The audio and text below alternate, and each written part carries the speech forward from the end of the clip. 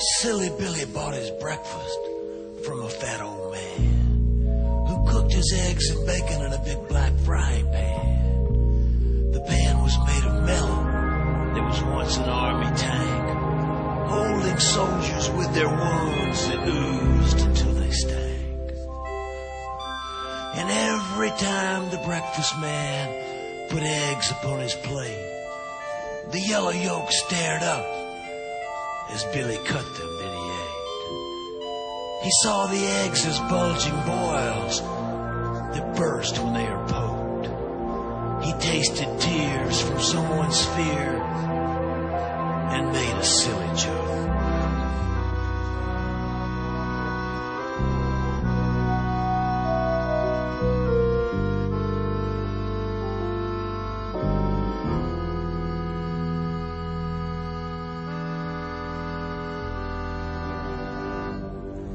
The rest of his day, like all the others, moved along a path filled with visions of somebody's pain-inflicted past. He saw a woman raped by brothers who had left her in the back seat of a Chevy that had honked his horn at him. A chance encounter with a clown once made him scratch his hand from a case of hives, and then he met a mad milkman whose sister swallowed shards of glass inside a sugar rose and died with blood exploding from her mouth and from her nose.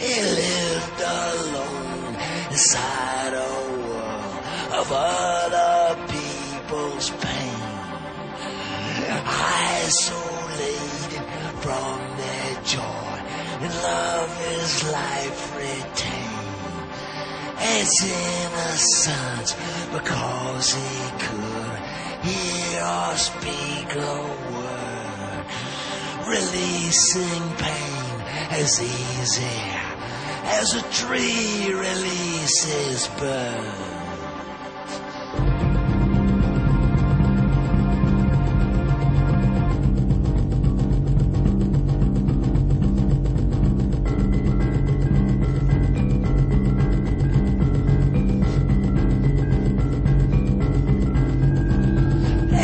Even made happy in a strange and funny way, reversing misery to joy and agony to play.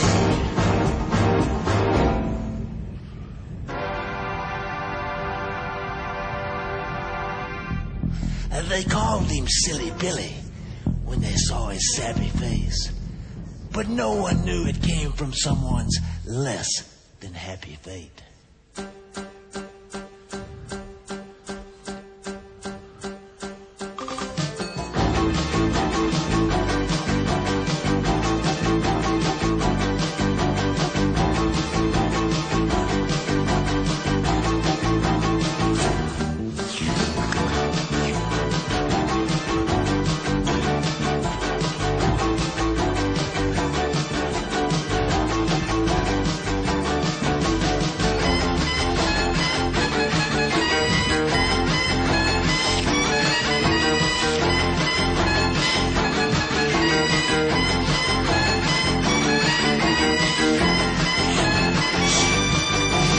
Then one day he met a monkey sitting in the rain.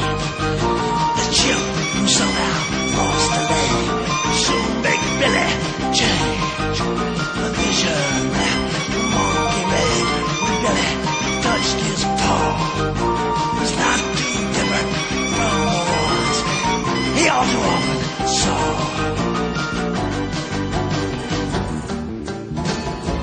girl with golden hair, who also had one leg, was sitting by a bowl the cripples sometimes used to beg.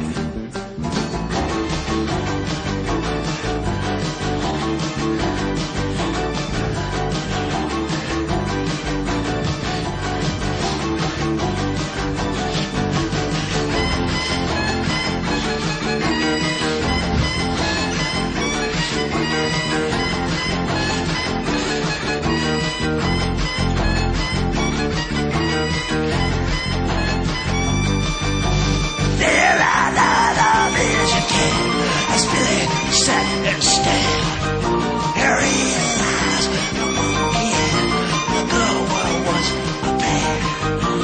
Well, their two had legs made each other strong. But what really blasted Billy was that young girl's song.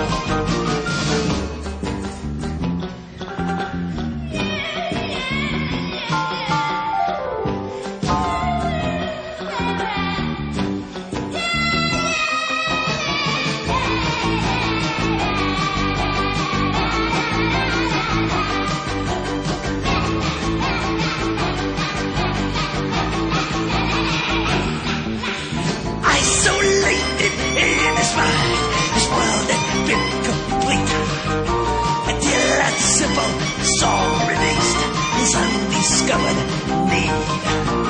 Weak and wistful melody repeating in his brain. Billy hesitated, looking out to the rain. Forward spite the things he had seen, a mystery remain until the purpose of those other people was explained. But in the aim, until he saw a perfect, a usefulness, Billy vowed to reunite them in the present tense.